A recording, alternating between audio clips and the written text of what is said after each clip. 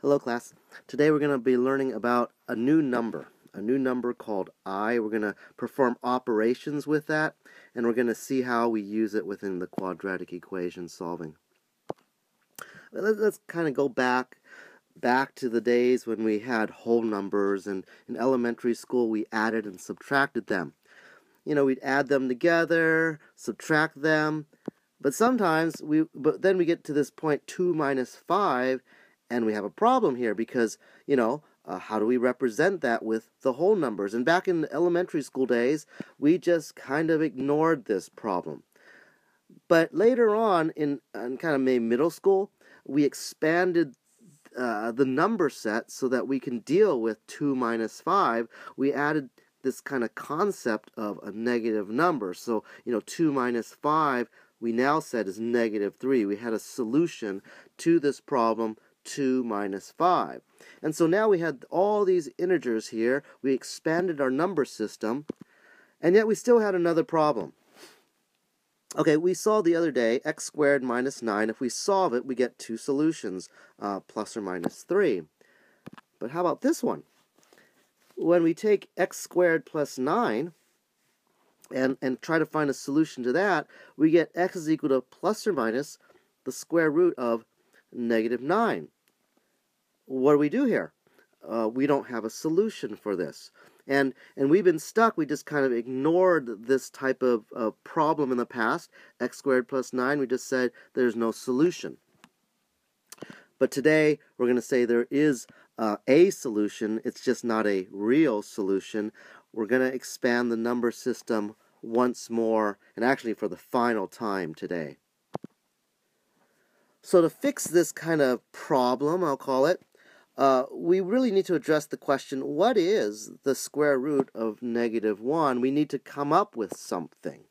So we're going to define a new number. Just like we defined this whole idea of a negative number, we're going to define the idea of the square root of negative 1. We're going to call this the number I. It is literally a number. And so if I take this square root of negative 1 and I multiply it by itself, I times I will give me back negative 1. Okay? We call this the imaginary unit. It's not really an imaginary number. I mean, we do call it that, but it is a very much a real number. Okay? I don't want to get away from the fact it's a number. I is a number, just like any other number, I guess.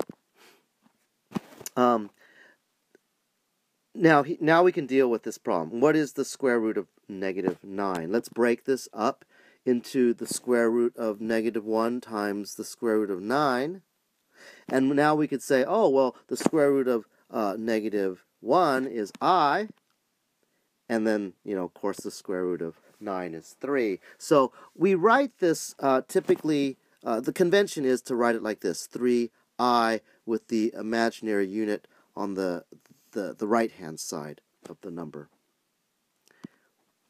Here's some more examples.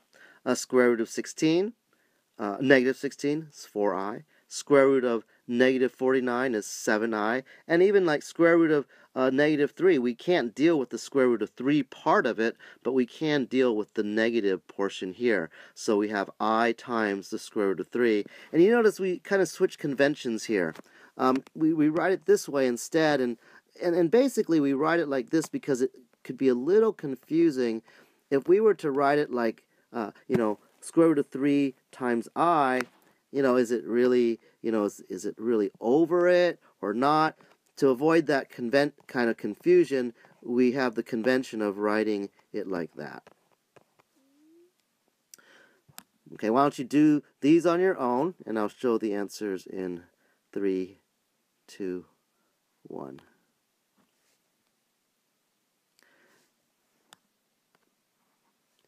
So let's kind of do a summary of all the numbers now we know. We actually call all these numbers the complex numbers.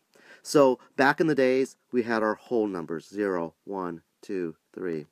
Then we expanded that. We added the negative numbers, negative 3, negative 2, and I should put a negative 1 here. then dot, dot, dot. So we had negative numbers as well. Then we talked about rational numbers instead of just integers. An integer divided by integer was our rational numbers, anything that can be represented as a fraction of integers. Then we said, well, there's numbers outside of this set. We called them irrational, things like square root of 2, things like pi, things like e, which cannot be represented as a fraction.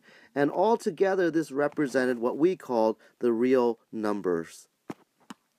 So now we're going to talk about this new number, I, and we could have imaginary, pure imaginary numbers. So we have a 6i, 6 times I, for example. We could add real numbers to it, so we have 3 plus 6i, and so these are imaginary numbers, and we call all of this together the complex numbers. And we write complex numbers in kind of what we call standard form, where we have the real portion and the imaginary portion here. So the real portion here, and then the convention is plus bi, where b is also a real number. So a and b are real numbers, and I is our imaginary. How do we do operations on complex numbers? It's kind of easy. We really just treat, we deal with the real terms, and then we deal with the imaginary terms. We add like terms together. So in this case here, if we want to add these two complex numbers together, the real terms are 3 and 7, so we add them together. The imaginary terms are 2i and 5i, so we add those together, and this is our answer. And this is in our standard form, the a plus bi standard form that I talked about over here. Multiplication, same idea. Let's look at this case here. Let's kind of FOIL it out, multiply all the different terms. We can, in a sense, treat I like a variable, and then at the very end, whenever we see an I squared or something like that, I squared, remember, is -1. So let's just treat it like a variable. Pretend for now it's x, and just multiply this all out, and we get this term here, or this expression here.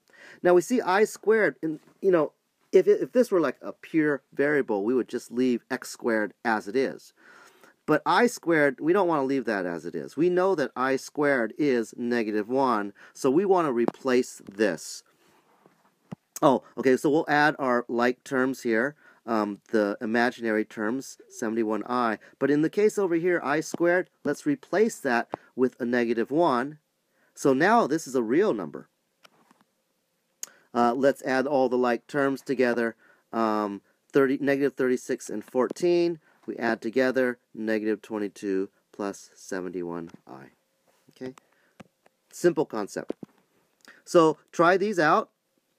Just be careful with these negative signs. Remember to distribute the negative signs across.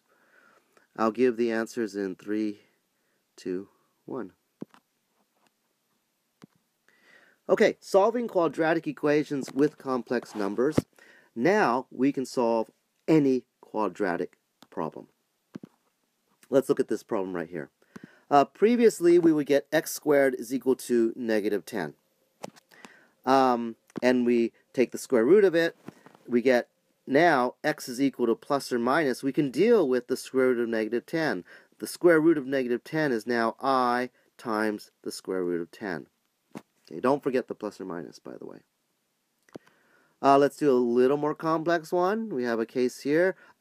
Let's use the method of square roots. Let's add 13 to both sides. Let's now take the square root.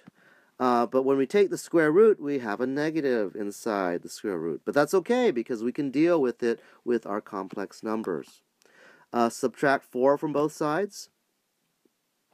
Oh, and simplify the expression here, and we get our answer. X is equal to -4 plus or minus 4i root 2. And you notice how I put the 4 in front of the I put the root 2 after the I.